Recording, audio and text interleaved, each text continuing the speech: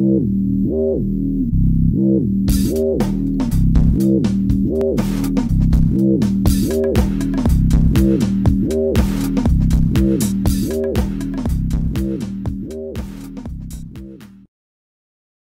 is George from Jojo and Apple, and on this video I'm going to be doing a tutorial on how to use JumpCut.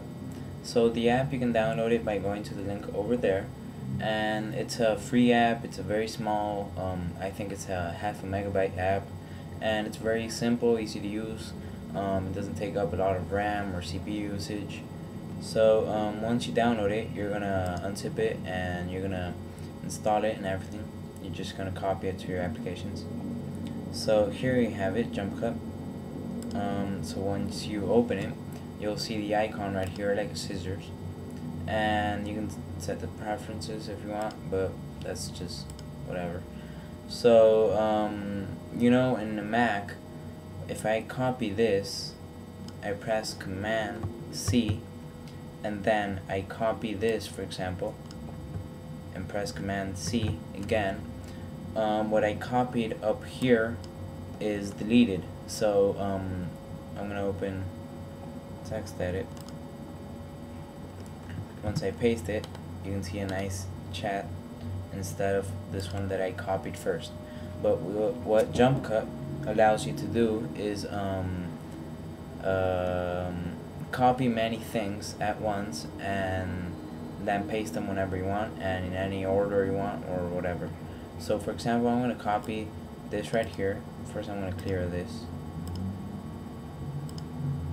I'm going to copy this and then just copy this and copy this, just whatever. Copy this and copy this. So when I go here, I'll delete this. And now if I see right here on the app, on the icon, you can see everything I copied. And if you go to the preferences, you can set how many things do you want it to copy. So how many to remember. So you can remember 40 things but display 15, and then you go up and down. So it's a very easy app, easy to use, whatever. So for example, I want to copy this, it just copies it, and I want to copy this, it just copies it. So you can see it can copy anything, paste anything. So it's a very nice app to use if you are doing an essay or a school report or something like that, and you want to copy many things from one page to another, and you don't want to go like one side, the other side, one side, the other side. So this app is very nice, very easy to use. It's free.